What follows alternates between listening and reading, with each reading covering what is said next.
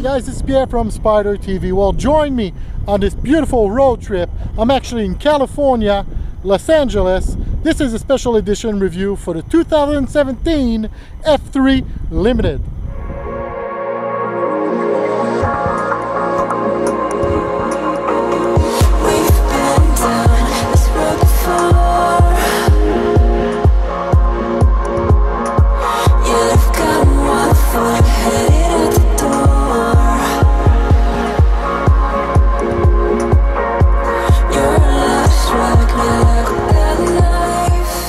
So there's a couple of things you need to know about me and about this review. The first one is that I don't have a motorcycle license. I actually have a trike license.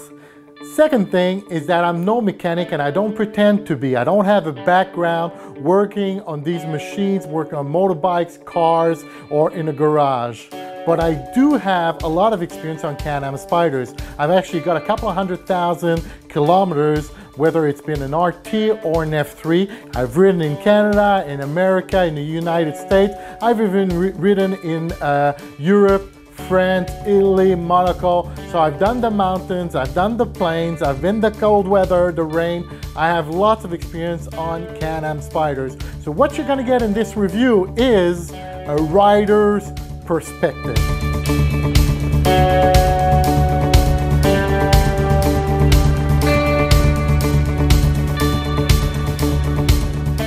One of the things that was missing in the F3 series was definitely some more storage.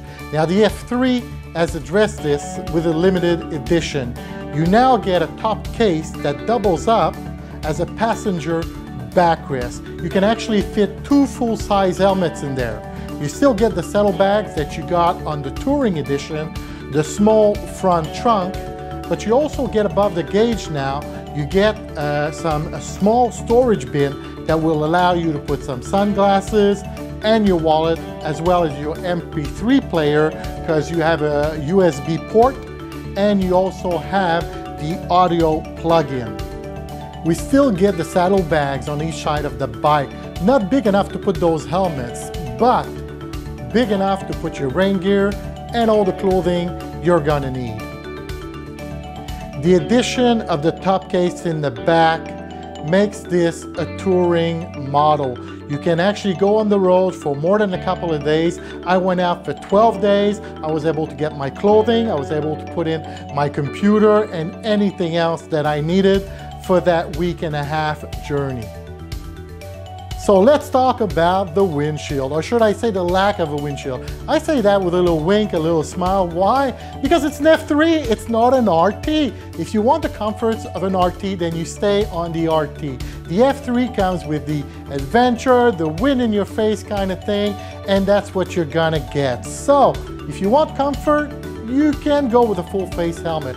I tried the small salad ball with a little visor, but I gotta say, at high speed on the highway, 70, 75 miles an hour, the wind would just pick up right underneath and throw my head back. So, you know, over an hour, 2 hours, or even longer rides, it's a discomfort. So I switched to a full face helmet.